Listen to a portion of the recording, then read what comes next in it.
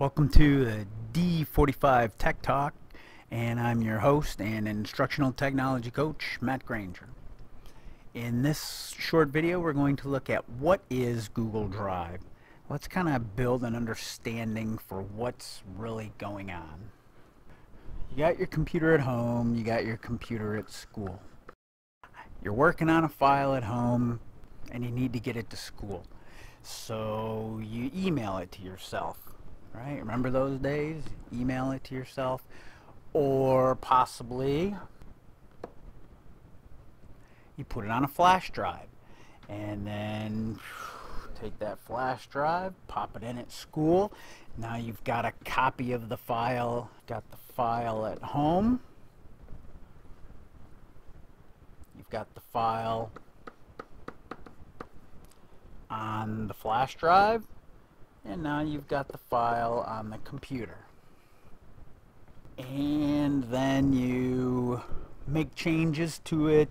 Maybe at school you make some changes, but you forget to put it on the flash drive.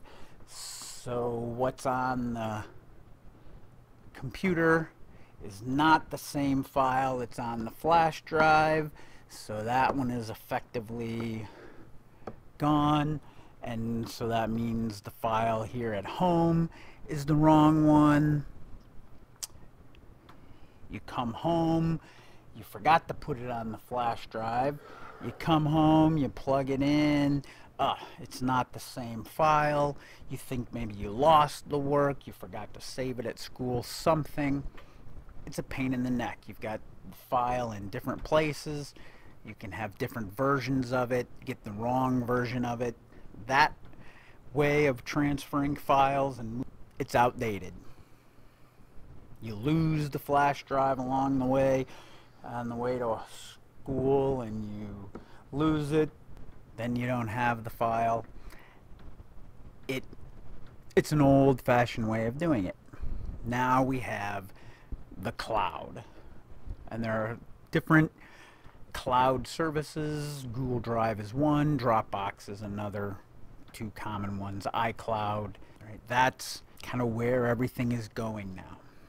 So now you're at home, you create a file at home, and you need to get it to school, but you're not going to use the flash drive. This is where Google Drive comes in. When you are logged into your Google Drive, and you save a file to your Google Drive at home, it makes a copy of that file. It makes an identical copy of that file, and it puts it up here on Google. Then when you turn your computer on at school, it makes a copy of that file, and it appears on your computer at school in your Google Drive folder, or when you log into your Google Drive. But that's not all. Now with all of our mobile devices, whatever devices you have, and if you have the Google Drive app on there, that file also appears there. So now there's no more emailing files, no more flash drive to lose or forget, no more multiple copies of the same file in different locations with the possibility that they are different versions of the file. Yes, we see here 1, 2, 3, 4, 5, 6 copies of this file, but even though we created it here on the home computer,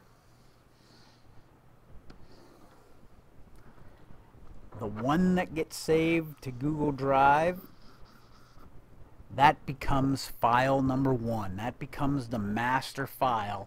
If you're at school and you change that file, it goes here, and then from here goes to all of the other places. So now they all have the same version. So that's kind of Google Drive or Dropbox, the cloud computing. That's what the cloud does, is it allows you to save files from multiple locations, and that file in the cloud becomes the master file that then gets propagated out to all the other devices connected to that account. So that's kind of the concept of what's happening with your Google Drive. You can have multiple Google accounts. You can be logged in with a personal account. And you also have your District 45 account. They're not connected, they are separate accounts. Whenever you're doing anything within the district, then you're going to want to use that one, obviously. But you can switch between the accounts. The Google Docs, now these are different kinds of files that can be edited online, shared with other people. It used to all be called Google Docs.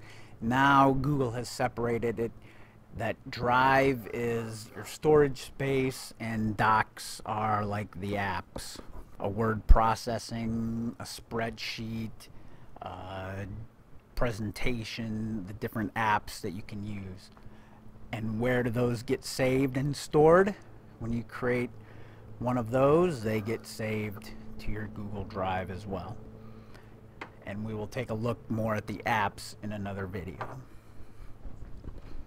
Hope this was helpful. I hope you understand now kind of the concept behind your Google Drive.